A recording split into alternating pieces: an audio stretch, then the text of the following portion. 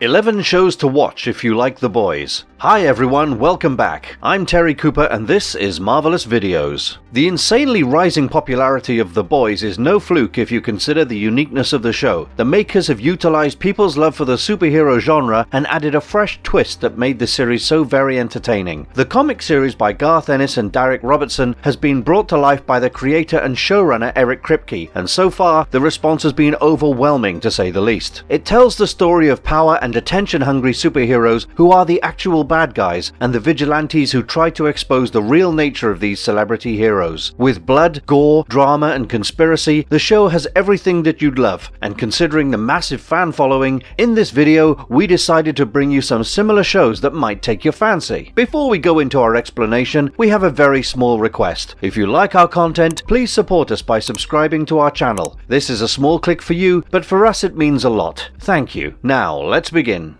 Kids with cancer. The Kardashians.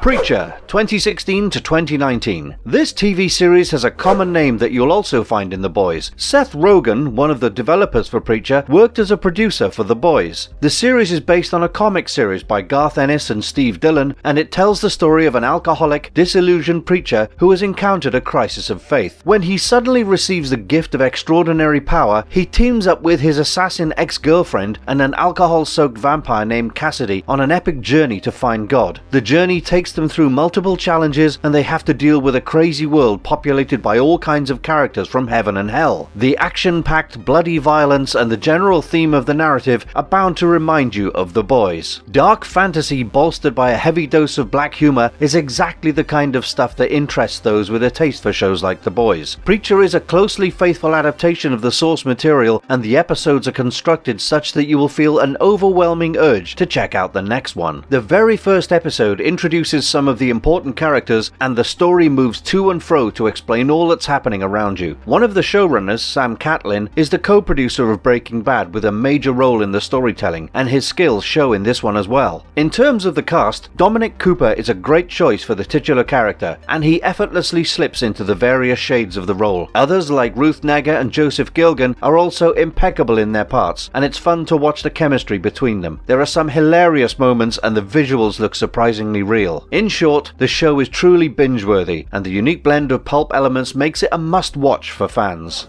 Here's your quote.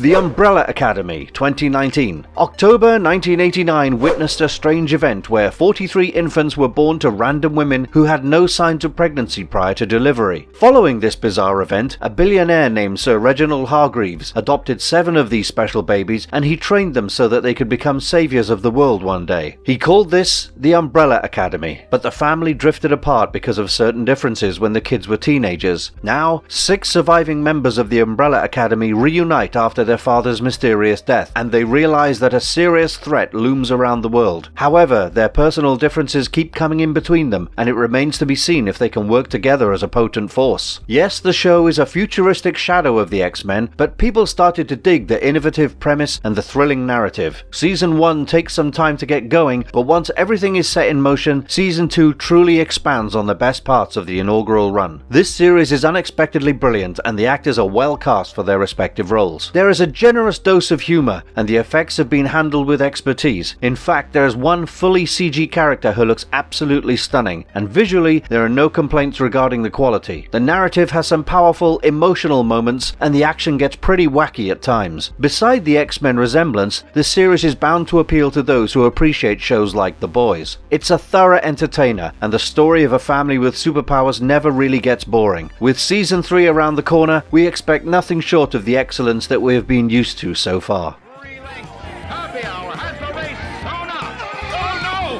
Happy hour down. Happy hour has broken his leg. Happy, 2017. Nick Sachs used to be a cop, but his corrupt ways have turned him into a hitman. He regularly runs into trouble, has had a trail of failed relationships, and both the cops and the mob are on his tail. He wakes up in a hospital after a serious injury, but he realizes that there is something more troublesome than his wound. He can see a tiny, imaginary blue-winged unicorn named Happy that claims to be his daughter's imaginary friend. This perky unicorn claims that his daughter is in deep trouble, and together they set out on a journey that has threats on every corner. This happens to be an adaptation of a story by Grant Morrison, and the story has been handled with a wonderfully dark and crazy touch. There are twists and turns every now and then, and you get to witness some truly memorable characters in the process. The narrative is outrageous and immoral, and this is not a show for kids by any means. The protagonist is a hothead with a million flaws, and Christopher Meloni slips into the character effortlessly. He brings in his experience of playing similar roles, and his imaginary friend, voiced by Patton Oswalt, is equally impressive.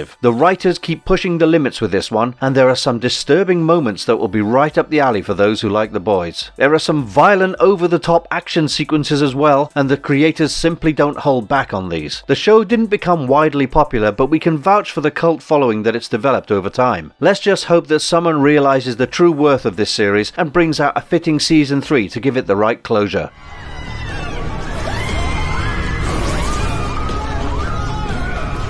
Look at them quiver in fear. Doom Patrol 2019. DC Comics left the fans intrigued with their band of scarred and disfigured superheroes with strange abilities, and Doom Patrol really comes to life in the TV series. These outcast superheroes include the likes of Robot Man, Elastigirl, Negative Man, and Crazy Jane, and they're led by a scientist named Dr. Niles Calder, who isn't exactly normal himself. All of these superheroes have suffered some kind of terrible accident to earn them their superpowers, along with a few disabilities, and Dr. Calder gave them a purpose in their lives. The world might want nothing to do with them, but they continue to fight for them. The series explores the adventures of this group of superpowered misfits, and it puts together a perfect psychological superhero drama. With the abundance of superhero content nowadays, only the ones that stand out are the ones that catch our fancy. Doom Patrol is undoubtedly different from the others because of the weird premise and extraordinary storylines. It's technically a spin-off of Titans, but there are some subtle inconsistencies as well. The episodes grow on you with gentle character development, elements of dark comedy, and an effortless transition in storytelling from the past to the present. The actors have done a commendable job, and from Diane Guerrero to Brendan Fraser, everyone has lived up to the expectations of the fans. Some episodes are outright crazy, but there is never a shortage of entertainment with bizarre things happening all around. DC has certainly upped their game with this one, and if you happen to be a comic geek, the show will hit just the right spot. Season 4 of Doom Patrol has been announced, and if you're a fan of The Boys, you should waste no time in going for this underrated piece of art.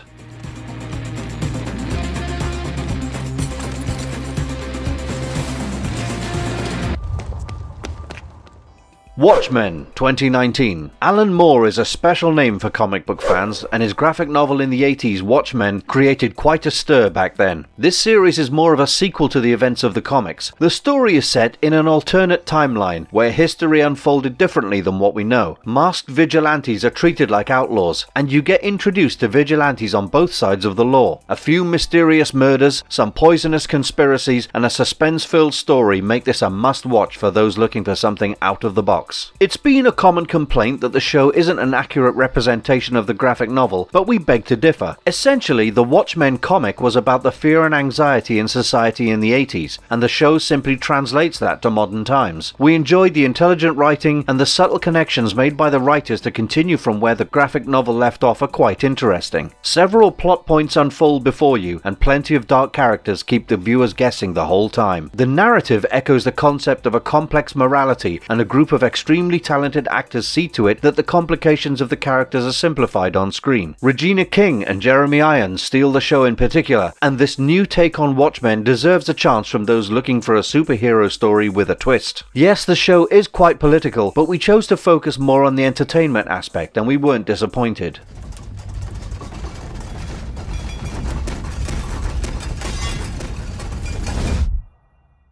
Legion 2017. There's a thin line between psychological disorders and superhuman abilities, and Legion takes you on a journey to witness the chaotic world in between. The series introduces us to a young man named David Haller, who was diagnosed with schizophrenia as a child. He's a frequent visitor to psychiatric hospitals, but his uneventful regular life is turned upside down following the arrival of a new patient. This beautiful lady, Sid, immediately attracts the attention of David, and he soon learns about some extraordinary powers that he never knew he had.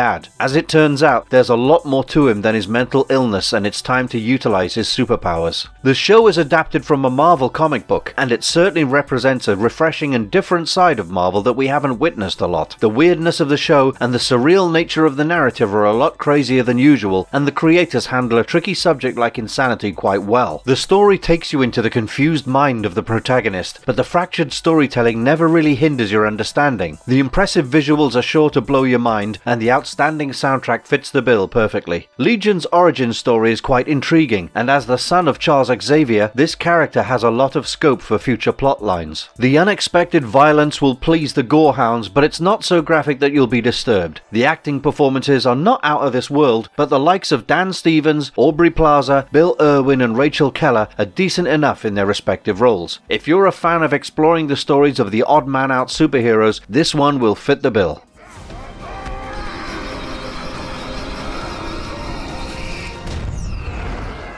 Jupiter's Legacy 2021. It's never easy for the kids of superstars to walk in the shoes of their legendary parents, and the struggle isn't much different for the superhero kids out there. The show brings you a group of new generation superheroes who must rise up to the challenge of new threats that are coming up. Their parents have successfully protected the world for years, and now it's their turn to continue the legacy. However, things are easier said than done, and these superheroes of the new era have plenty of issues to deal with. Jupiter's Legacy is a series that captures the drama of family dynamics, dilemmas, and struggles with superpowers through a fluent storytelling that never ceases to entertain. The initial plan was to turn this into a movie, but the extensive backstories meant that the makers had to settle for a TV series. The build-up is slow but steady, and once the story gets rolling, the series will keep you glued to your seat. The plot and character development take precedence over action, and this is something that annoyed some of the fans. However, we appreciate the different approach, and the horror and psychological thriller flavor in the narrative makes up for the lack of action. There are some sudden twists that the viewers will find hard to digest, and the flashbacks are nicely arranged to give you adequate context. Josh Duhamel, Ben Daniels, and the other members of the cast do not disappoint, and neither do the special effects. If you appreciate The Boys for the alternate superhero storyline, this one should catch your attention as well. The only disappointing thing was the abrupt cancellation of the show after the first season. Clearly, it had the potential for a much longer run, but it's believed that budgetary constraints and relatively shabby ratings brought about the downfall. Studios really need to rethink their strategy of cancelling shows so quickly without giving them the time to breathe.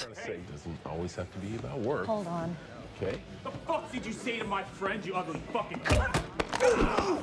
Peacemaker. This show was created as a spin-off from the 2021 movie The Suicide Squad, and the narrative follows the events of the film. After the injuries Christopher Smith, aka Peacemaker, suffered during the events of the movie, he is now forced to join a special ops squad, Argus, for a mission called Project Butterfly. The group is tasked with destroying certain deadly parasitic butterfly-like creatures who have taken over human bodies all over the world. The menace has to be stopped before it's too late, and the jingoistic killer is just the right guy for the job because Peacemaker doesn't shy away from harsh decisions or taking lives when required. Peacemaker is like a breath of fresh air that takes you on a joyride with the most ridiculous and outrageous things happening around you. The only problem is that we have no idea about the titular character because we simply can't see anyone there. Jokes aside, John Cena is actually the driving force in the series, and he's proven that he's no dud when it comes to acting. James Gunn was reportedly so impressed by Cena's acting skills during Suicide Squad that he developed the show to star him separately. The COVID quarantine gave him plenty of time to pen the story, but he never really expected it to be considered seriously by the producers. The narrative is purposely juvenile, and the outlandish storytelling actually works in favor of making the show so entertaining. It's quite surprising that James Gunn managed to pull this off on a low budget because the special effects and aesthetics of the show are spot on. If you want to enjoy a light-hearted superhero show with incredibly good writing, Peacemaker should be on your watch list.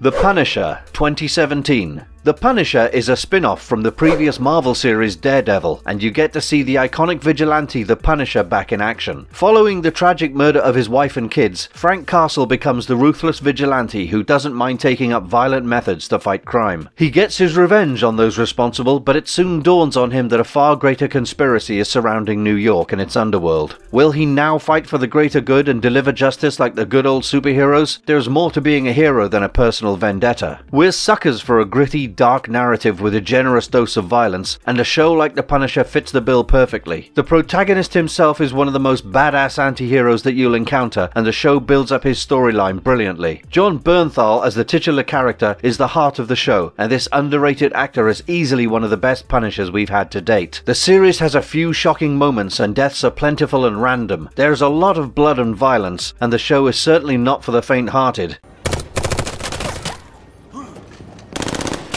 The fast-paced narrative never gets interrupted, and the two main villains are just as wild and wicked as the vigilante fighting them. The second season throws up some interesting surprises and twists, and the entire show promises some intense action scenes. Those who love shows like The Boys will dig the dark tone of the series, and the story of a damaged man fighting against all the odds will draw you into the drama. Unfortunately, this series turned out to be the latest Marvel casualty and got cancelled prematurely. We'd love to see more of Jon Bernthal as the Punisher, and more of this raw, dark storytelling.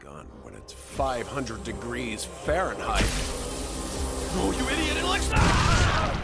The Boys presents Diabolical. Now that you've watched and acclimatized to something like The Boys, you might be prepared for something more graphic. The Boys presents Diabolical is an animated anthology series that derives heavily from the comic book series by Garth Ennis and Derek Robertson. The stories are all in the Boys universe, and various animation styles and techniques are adapted for the 8 episodes to present this wacky but humorous series. This is the strangest collection of dark and violent animated episodes with some of the weirdest stories that you can imagine. You will find some actual characters from The Boys, and there are a few Easter eggs scattered around the show. Anthology shows are not essentially people pleasers, and this series has also disappointed some who are looking for continuity. However, that doesn't really hurt the quality of the show, and the diverse episodes keep things exciting the whole time. If we had to pick favourites, we'd go for episode 3 and episode 8 because of the Homelander and Billy Butcher connection. The last episode in particular closes out the series nicely and offers an interesting backstory. The voice acting is nothing to complain about either, and the quality of animation doesn't disappoint. Be prepared to handle some over-the-top violence and graphic content, and accept the fact that some weird stuff is going to happen in almost every episode. If you can handle the emotionally shocking moments and the random nature of the narrative, you'll have fun with this one. The Boys fans should definitely check this out, even if it's just for the couple of episodes with nice background stories.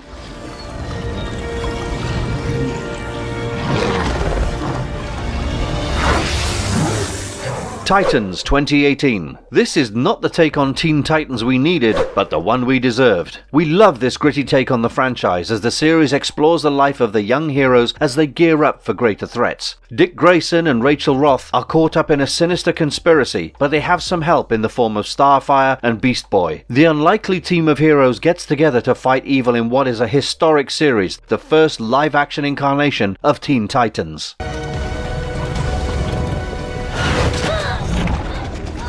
The first season of Titans showed some promise, but the makers failed to maintain the quality and the expectations of the fans in the following seasons. That being said, the show is not terrible, and there are some memorable moments when you look back. The characters are interesting, and Dick Grayson leads the way as the protagonist who has left Batman behind, but still has a taste for heroism. He's involved in some violent fight scenes, and he has a team that backs him up quite nicely. The production values don't appear to be cheap, and the dialogues aren't as cheesy as some might imagine. The writing could have been a little better, but some quality acting performances from the likes of Brenton Thwaites, Ryan Potter, Anna Diop and the others have raised the bar. Overall, Titans is definitely worth a watch, and it has a little something every now and then for fans of The Boys.